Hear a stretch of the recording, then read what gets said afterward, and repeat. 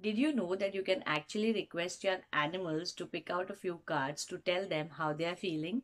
Hi, my name is Akshaya. I'm a nature and animal communicator, which means I can speak to plants, animals, and other species telepathically. And in this video series, I'm sharing with you a few tips and tricks that you can use with your tarot card deck to help you communicate better with animals around you. This is a lovely trick that I really enjoy to help me better my communication skills as well as involve my animals in my tarot card reading as well.